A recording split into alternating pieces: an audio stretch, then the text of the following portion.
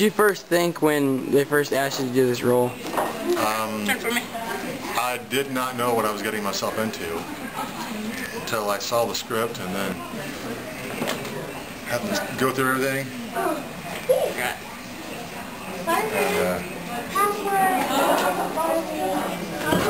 It's exciting. I've always wanted to do something like this. Yeah, she told me that.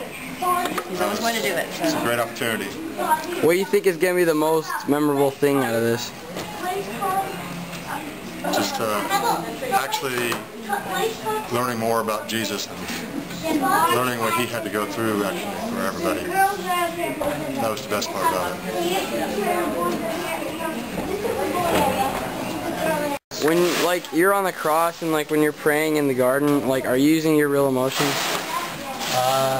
Yes. What's the cool thing is, Jesus has a tattoo.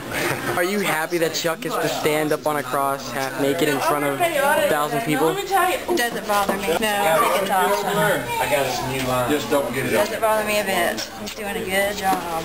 Great. Chuck, Yes. you did a great job last night. Thank you very much.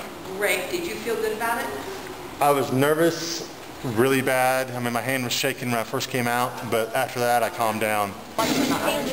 Chuck, I'm playing Jesus. Okay. I want to heal some people.